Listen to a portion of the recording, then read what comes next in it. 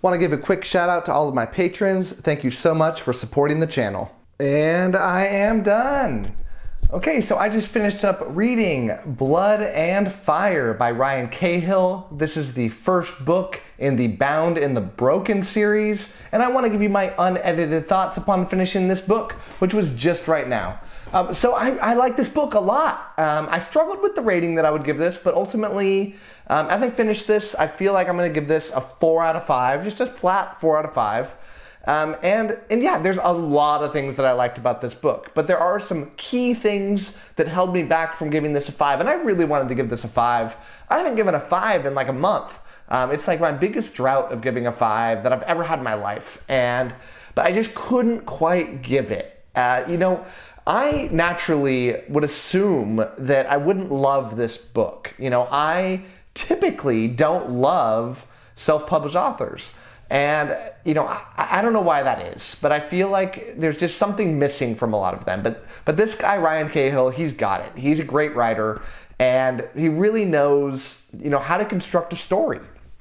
And what I've heard from everybody, that when I started to read this book, I heard from countless people, especially in Discord. And if you haven't joined the greatest Discord of all time, hit the link down below and join. We'd love to have you and talk about books. But they said, read on. Even if you don't love this book, each of them gets better and better. The first one's okay. The next ones are amazing. And the fact that I thought this first one was better than okay gives me a lot of confidence going forward in this story.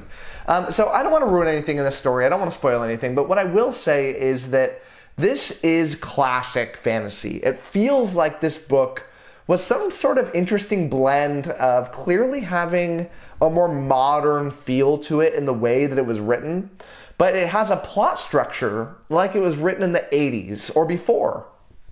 It feels like a modernized Lord of the Rings. It feels like it borrows a lot from The Wheel of Time.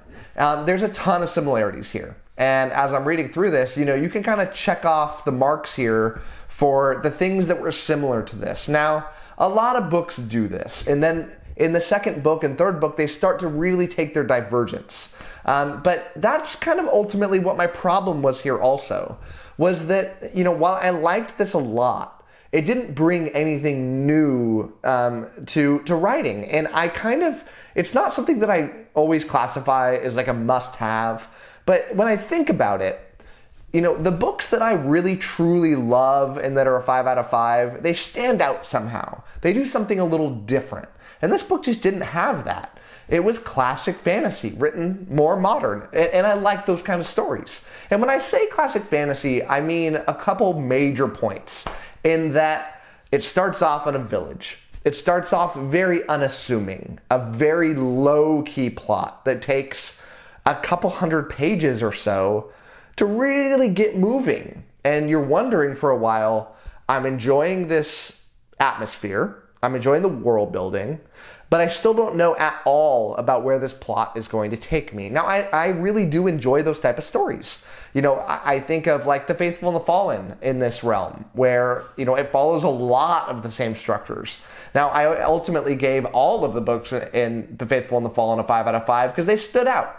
They did a lot of things differently. They played with religion in very interesting ways, and they all had amazing twists that this book just didn't quite, deliver on. There were some things that were a little unexpected, but I wouldn't classify them as like mind-blowing or really trying to shock the reader. And I like to be shocked as a reader. I don't like it just for the sake of doing it, but when it's done well, man, those are the books that I always remember as the greatest of fantasy. So yeah, but I love so many things about this story. It reminded me of a lot of the books that I love. And, I thought that the character writing was very well done. It's got a fairly large cast by the end of this book, and not all the characters have a ton of screen time here. But the main characters, the ones that I would classify as the people that are from the village, and the initial people that are met that bring these characters to the ultimate story this is guiding itself towards, were very well done. It took me a little while to differentiate them, as it always does for me. But once I really did, they all stand out. They all are making progress as characters. They're ending this book in different and more advanced and changed ways than the way they started, and that's something that I really like. I like that this book didn't hold too many hands in terms of making things super mellow, and I like a little darkness in my stories, and this book had some of that. Not a ton, not as much as this isn't anywhere close to like a grimdark story, but it's got some of those elements in it. This book had a lot of things going for it, and a lot of things that I liked. And I have a lot of promise for it going forward. I think, on the higher end of things that this book really excelled at was its world building. I really got sucked into this world. The map is beautiful. The map does that thing that I love in stories. I think that kind of started out in Lord of the Rings, where the map is huge. And as the characters are progressing through the first part of the story, there are so many places that are left unexplored. And you kind of have that knowledge that we're not going to get to all the places on this map.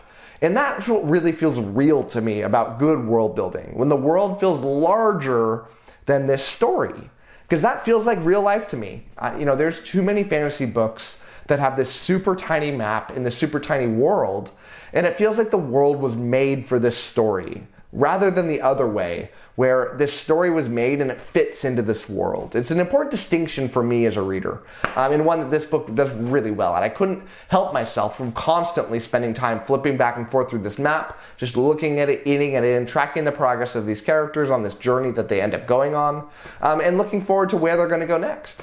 I liked the multi-POV aspect of this book, although, one of my criticisms is that it didn't utilize that enough. I would say that 90% of this book is the point of view of the one main character. And I would have much preferred either more point of view time devoted to some of these other characters. And it doesn't matter if they're characters that are still in the same party. I love to get different perspectives. Even if these characters are going through the same events as each other. I like that a lot. I didn't get that here. Or give me a lot more point of views. Do a Song of Ice and Fire thing, where, you have, I don't know how many there are in that Song of Ice and Fire, a dozen. Do the Malazan thing, or maybe not as much, but, dozens. I enjoy that kind of thing. I want to see the headspace of lots of different people.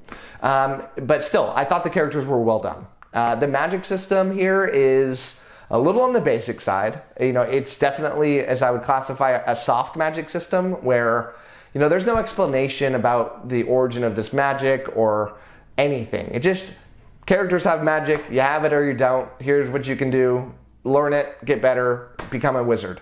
I don't love that kind of thing, and I feel like kind of cliche for saying that because it feels like that's the popular thing now. I feel like Brandon Sanderson really made it so like everyone knows the definitions of hard magic and hard magic is intrinsically better than soft magic.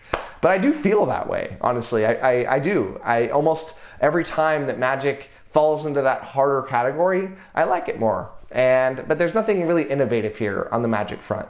I thought that the prose here, I thought was not incredible, but very well done. I thought this writer did a good job. I don't know if this is Ryan Cahill's first book. I think it is.